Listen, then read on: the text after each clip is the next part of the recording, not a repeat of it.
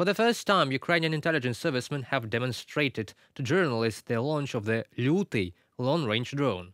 The, let us say, Ukrainian Giga Shahed drone that will obliterate Russian oil infrastructure or some military base, probably.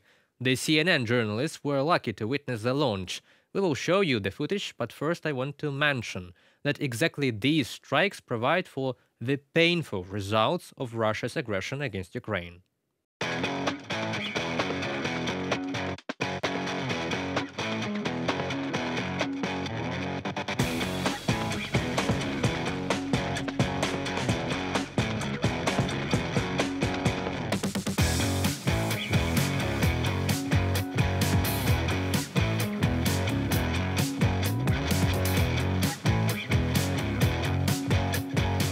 So that's like it, a domestic strike force of Ukraine. Imagine what will happen if we have number 1, a sufficient number of missiles to get the Russian targets out, and number 2, if we have the permission to escalate by hitting targets inside of Russia, preventing their airstrikes against civilians and other objects in Ukraine.